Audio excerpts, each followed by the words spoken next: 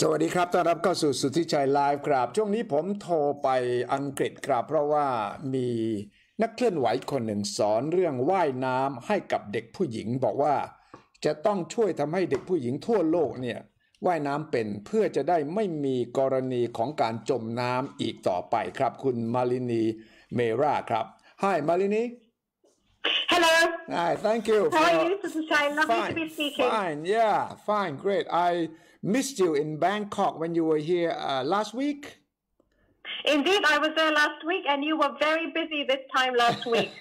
Yes. But now I'm happy that we can talk and tell us about your campaign to help train girls around the world to swim so that there will be zero drowning. That's right. So thank you very much for the opportunity. Yes. Thailand, this is such an important issue because the leading killer of children in Thailand is drowning. Really? And this is such a horrifying statistic. Mm-hmm. If you look globally, drowning is the third leading cause of death of children globally after malnutrition and diarrhea. But in some countries around the world, especially in Asia, in our part of the world, I'm from India. Yes. In our part of the world in Asia, we have countries such as Bangladesh and Thailand and Vietnam and China, where drowning is in fact the leading cause of death of children. Wow. And this is profoundly disturbing, especially because it is so poorly understood. This is not a statistic which is widely known and understood, let alone being acted on by our authorities. Okay, let me translate into Thai. คุณมาลินีบอกว่าตัวเลขนี้เราจะไม่ค่อยรู้นะครับว่าเด็กเสียชีวิตด้วยการจมน้ำเนี่ยมีสถิติที่สูงมากและในทั้งโลกเนี่ยเป็นอันดับ3แต่ว่าในเอเชียเนี่ยเกือบจะเรียกว่าเป็นอันดับ1เลยไม่ค่อยจะมีใครรู้สถิตินี้เท่าไหร่ Are you saying Malini that drowning is the number one killer in Asia for kids? Drowning is the number one killer of children in specific countries in Asia. Thailand and those countries included. are Bangladesh, China, Thailand. Wow. ประเทศไทยจีนแล้วก็บังกลาเทศเนี่ยเด็กจำนวนเด็กเสียชีวิตจากการจมน้ำเป็นสาเหตุอันดับ1เลยครับไม่ใช่เรื่องของขาดอาหารไม่ใช่เรื่องของโรคภัยไข้เจ็บแต่ประการใดทั้งสิ้น So how do you explain that? Now, partly it's because we have very poor systems for recording deaths due to drowning. So I'll give you an example. If you look at the World Health Organization, the World Health Organization is the UN body, which is responsible for dealing with issues such as drowning death. And yet, at the WHO, they have a very inadequate system of collecting global data on drowning. So they only collect data on drowning which is provided to them by national authorities. So, for example, the deaths in waterways, in coasts and waterways due to water transport accidents, like happened with the Phoenix disaster in Phuket, those are not recorded by international bodies. And so we have an extraordinary underestimation of drowning deaths. ตัวเลขสถิติที่มาลินีบอกว่าที่มันมีปัญหาคือว่าไม่มีการบันทึกยอดผู้เสียชีวิตที่เป็นเด็กจากการจมน้ำอย่างเป็นเรื่องเป็นราวแม้กระทั่งองค์การอนามัยโลกเนี่ยก็ต้องอาศัยรัฐบาลทั้งหลายเนี่ยส่งตัวเลขและรัฐบาลทั้งหลายส่วนใหญ่ก็จะไม่มีระบบบันทึกมาลินียกตัวอย่างว่าเรือล่มที่ภูเก็ตเมื่อเร็วๆนี้เรือฟีนิกซ์เนี่ยจะไม่ปรากฏอยู่ในสถิติของการเสียชีวิตของเด็กเลยทั้งที่จะมีเด็กเสียชีวิตมากจากการว่ายน้ำไม่เป็นหรือจากอุบัติเหตุทางน้ำนี่แหละครับ When did you start this campaign? So I started this campaign last year, and I launched it in Mexico at the UN conference on disaster risk reduction in May last year. ปีที่แล้วครับเป็นมาลินีก็เริ่มต้นรณรงค์เพื่อที่จะสอนให้เด็กเนี่ยโดยเฉพาะเด็กผู้หญิงเนี่ยให้ว่ายน้ำให้เป็น What sparked that? What spurred you into this? Apart from the fact that you knew about it. Yeah, so what led me to wanting to spend these few years on this, focusing on this campaign, is because I've been working on the issues of women's rights and girls' rights and sustainable development and climate change for about 30 years now. 30 ปีที่ผ่านมามารินีก็ทำงานรณรงค์เกี่ยวกับเรื่องสิทธิมนุษยชนเกี่ยวกับเรื่องการพัฒนาที่ยั่งยืนนะครับและก็แน่นอนเกี่ยวกับสิทธิเด็กด้วย and you ran into these statistics. Well, no. I mean, what became very obvious to us, so I would go to endless UN meetings to deal with climate change adaptation. We know climate change is happening. Yeah. We know that governments are required to adapt to it. And at these meetings, I would ask the question. I would say, look, we know that flooding is becoming more frequent and intense. Yes. And it's a real problem in our part of the world, especially in Asia. And I would ask the question, how many of you are actually working on very simple interventions like teaching children and in particular teaching girls to swim? And this campaign started with that simple question because the answer was hardly anybody is doing anything about this issue. ครับเริ่มต้นจากที่มารินีเนี่ยจะรณรงค์เกี่ยวกับเรื่องโลกร้อนแล้วก็การปรากฏการณ์น้ำท่วมมันมีมากขึ้นพอน้ำท่วมมากขึ้นเนี่ยเด็กตายเด็กเสียชีวิตแล้วก็ไปพบว่าเด็กส่วนใหญ่ว่ายน้ำไม่เป็นโดยเฉพาะเด็กผู้หญิงฉะนั้นมารินีก็เลยตัดสินใจเริ่มการรณรงค์ด้วยการบอกว่าจะสอนให้เด็กผู้หญิงว่ายน้ำเป็นเพื่อป้องกันจำนวนผู้เสียชีวิตที่เกิดจากเหตุเพศภัยทั้งหลายแหล่ที่เกิดขึ้นนี่แหละ And where did you start this campaign? What country? Right. So my first swim. So the idea behind the campaign is that I want to make sure that all world leaders and everybody understands that drowning should be the number one issue when it comes to children's safety, that we deal with it. Everybody should know the statistics globally and for their country. บอกว่าเริ่มต้นด้วยการบอกว่าจะต้องสร้างความตื่นตัวก่อนว่าจะต้องสอนให้เด็กป้องกันตัวเองได้ถ้าหากเกิดน้ำท่วมหรือว่าเกิดอุบัติภัยทางด้านน้ำเพราะว่าสถิติเห็นชัดเจนแล้วว่านี่คือ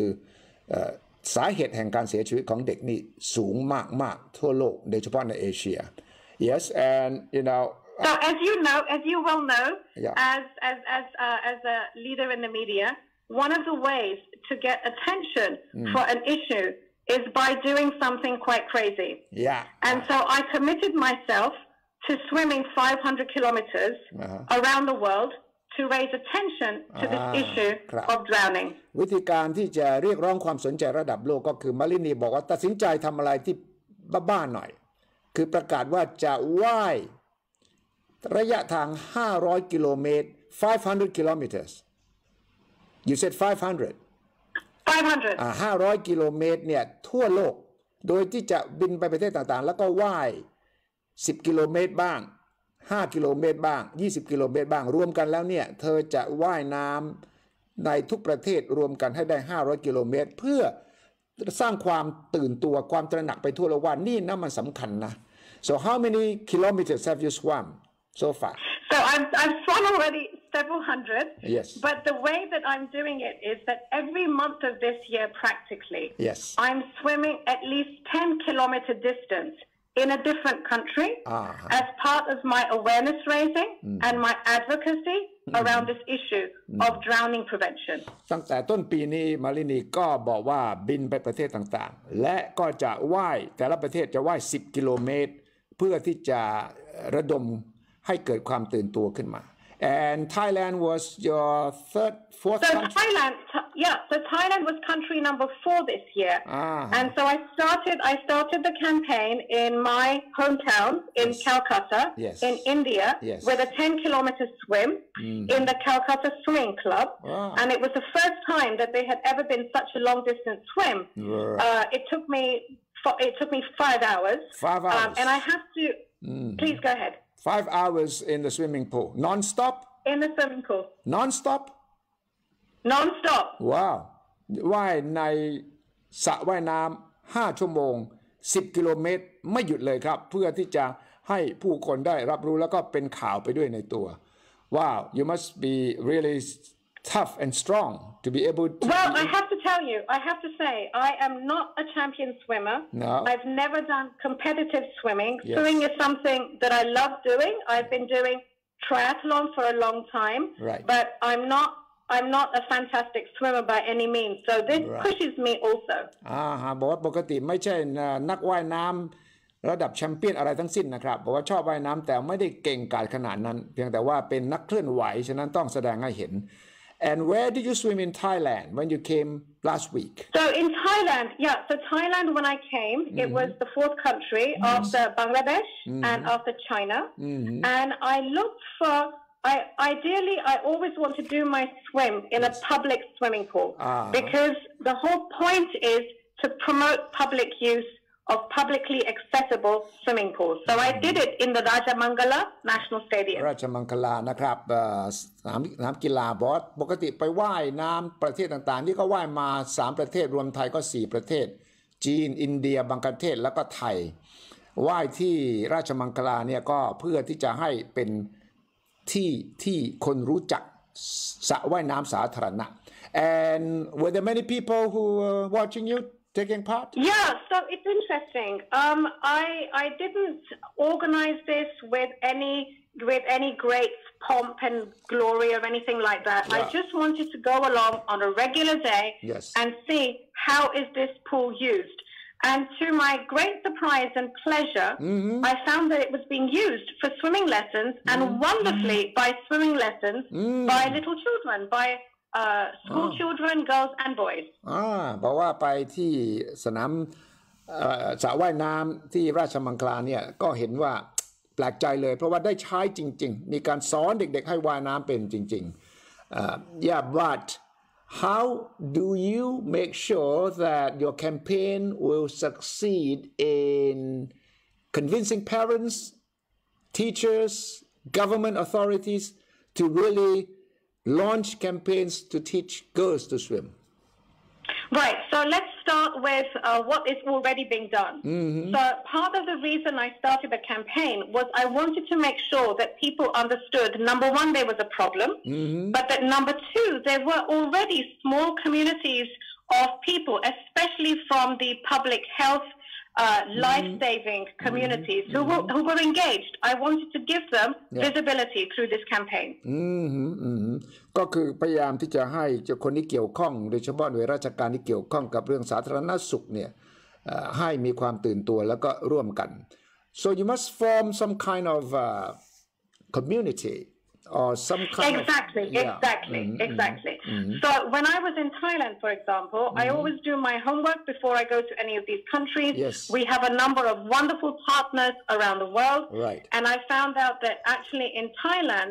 the government has been very active through the Ministry of Public Health and the Ministry of Education, partnering with organizations like UNICEF and also supported by international organizations like the Royal Australian Life-Saving Society and of course the Thai Life-Saving Society. So I want to share with your viewers a little bit of what I found out about what's going on in Thailand. บอกว่าเนี่ยก็ได้เจอกับหลายชุมชนหลายชมรมที่มีความตื่นตัวคึกคักเรื่องนี้บอกว่าอยากจะแบ่งปันประสบการณ์ของประเทศไทยให้กับเรา So what were your main experiences now? So what I found out is that there has been a national program called Merit Makers in Thailand. Merit Makers. And this is supported by the Ministry of Public Health, and it's a non-profit effort to teach swim safety and water safety around the country.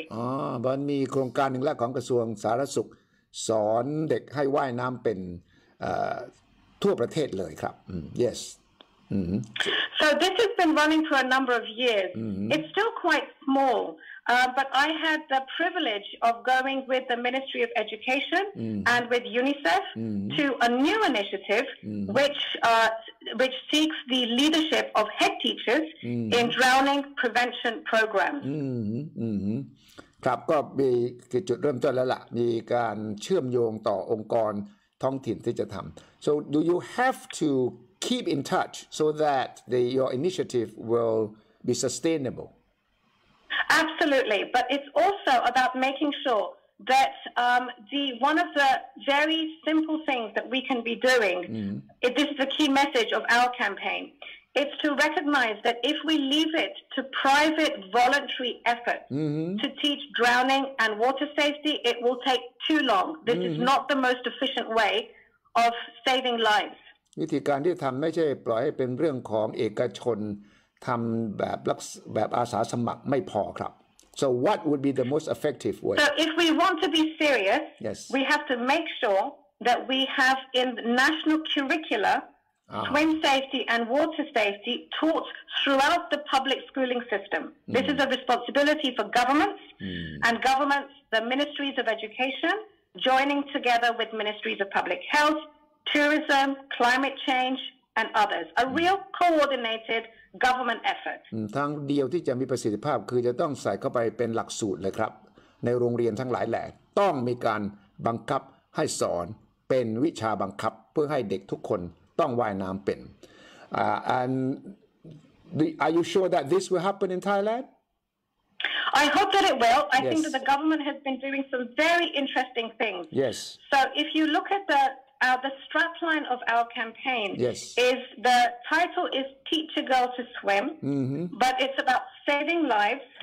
empowering girls, and tackling climate change. Wow, it's about bringing these issues together in an integrated way. ต้องเอาเรื่องของโลกร้อนเรื่องของความปลอดภัยสาธารณะเรื่องว่ายน้ำเนี่ยให้มันเป็นเรื่องเดียวกันไม่ใช่แค่ว่ายน้ำคนก็จะไม่เข้าใจว่าทำไมต้องบังคับให้ว่ายน้ำเป็นเพราะว่าถ้าหากปัญหาโลกร้อนมันทำให้น้ำท่วมมันทำให้อากาศผิดปกติฝนตกไม่ถูกต้องตามฤดูกาลก็จะเกิดภัยพิบัติและจะเกิดเรื่องของวาตภัยซึ่งเด็กๆไม่ว่าจะอยู่จังหวัดไหนก็ตามเนี่ยมีโอกาสเสี่ยงภัยได้ทั้งสิ้น but the main thing would be kids in the provinces the rural areas rather than in the cities. Absolutely. Because you're so right, because the majority of deaths are in the rural areas. Right. And that's where we have weakest provision. Yes. And so some of our partners, the best partners that we're working with, are in countries like Thailand and in Bangladesh, where they are teaching children swim safety in very, very simple ways, in pools and in rivers using simple wooden bamboo platforms that you don't need a fancy hotel. You just need to make sure that you have instructors who can teach you in a safe environment in a local pond, a village pond, or a river. ผมก็บอกว่าเด็กต่างจังหวัดต่างหากล่ะที่ต้องการความช่วยเหลือวิธีการฝึกมากกว่าเด็กในเมืองเขาบอกจริงเลยชัดเลยที่บางประเทศที่อินเดียเนี่ยซึ่งเป็นบ้านเกิดของมาลินีเนี่ยก็คือจะต้องใช้สระว่ายน้ำต่างจังหวัดหรือว่าสระธรรมดานี่แหละสระที่อยู่ในหมู่บ้านนั่นแหละสอนแล้วใช้วิธีการปกติเช่นอาจจะใช้ไม้ขอนเพื่อจะสอนวิธีการเพราะว่าต่างจังหวัดไม่ได้มีงบประมาณไม่ได้มีอุปกรณ์อะไรที่จะสามารถช่วยได้ You know how I learned to swim when I was a kid, Malini? Tell me. There was no swimming pool about 50 years ago. There was no swimming pool, and I was a provincial boy. So we sneaked out of our home because parents said, no way that you go swimming because in the canal it's too dangerous. But we as kids had to sneak out with friends to these rubber plantations where they have water ponds, which are not that safe. Water is not that clean. But we played around and we learned the natural way. There were no teachers, there were no coaches, but we learned how to swim. And that's wonderful. Can I ask you a question? Yeah. Yes. How many girls joined you on that playful time in the water? None. We're only boys. That's the point. Yeah. That's the point. Yeah, because girls would be too scared to or not adventurous enough to go into this rubber plantation to swim, and also parents would be very strict with them. Parents would not be as strict with the boys, but with the girls, no way you can leave home without telling mom where you were going. And that is exactly, you've made my point beautifully for me. Yes. Because it points to the different social standards around girls and boys, the different social expectations and the restrictions that they are under. It wasn't discrimination, Malini. It was just the parents were more concerned about the safety of the girls than the boys. They thought boys could take care of themselves somehow, but girls, no, they needed protection. Right? So this is why, absolutely. So this is why the safest way to teach children nowadays is through the school system. Right. Because there's another underlying factor. Yes. If you look at countries which have very, very highly polluted air,